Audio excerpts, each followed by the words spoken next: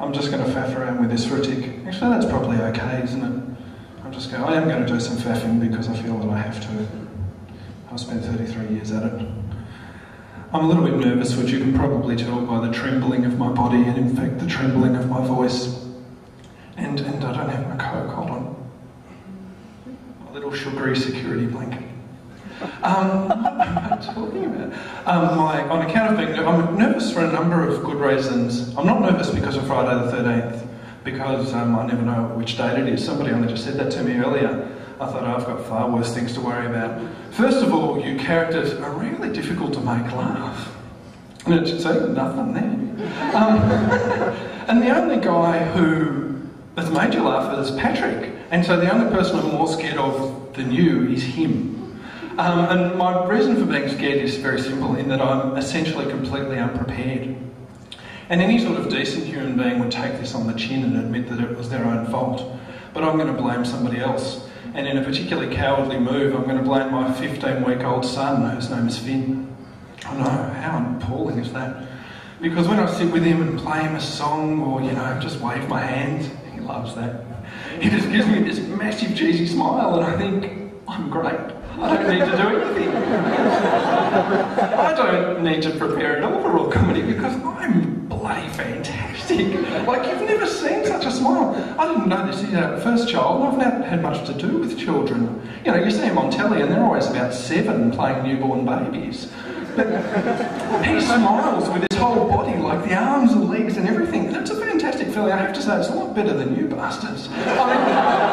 You're warming up a little bit, but I shit you not, you're very difficult. And I thought, and so basically haven't prepared. And my sister said to me, why don't you do the material about doing comedy for cats and dogs that you did a couple of years back, and like 30 people laughed. And, although none then. And I said, first of all, it was like 35 people. And secondly, I am not such a bloody desperately bankrupt hack that I'm going to drag out the same material. And she went, no, I think you should. She said, you should go to the Pound and practice.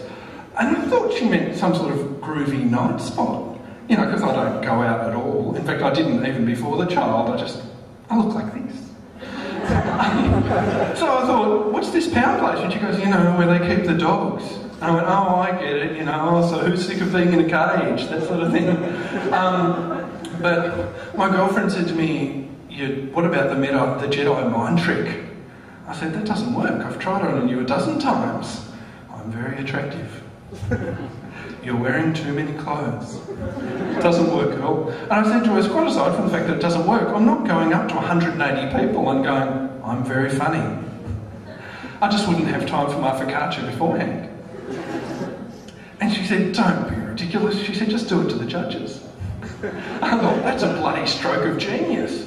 Not that I'd say to them, I'm a very attractive man and you're wearing too much clothes. I'd do the, I'm terribly funny.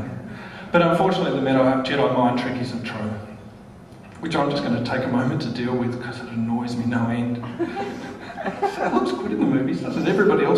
Everything else about them is stupid, but that's great.